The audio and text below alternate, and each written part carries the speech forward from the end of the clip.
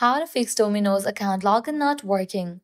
If you are experiencing issues logging into your Domino's account, here are several ways you can take to troubleshoot and resolve the problem. Ensure that you have stable internet connection.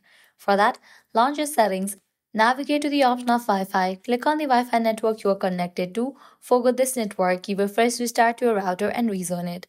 Likewise, you can switch between networks. If you are using cellular data, switch it to Wi-Fi, and in the case you are using Wi-Fi, switch it to cellular data. Next, make sure you are entering the correct email and password. Sometimes simple typos or forgotten credentials can cause login issues. In the case you have forgotten the password, you can click on the option of reset password and go through the process. If you are using a browser, cached data or cookies may cause login problems.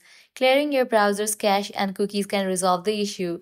Head towards your browser settings, privacy and security, and then click on clear browsing data. Ensure the Domino's app is up to date.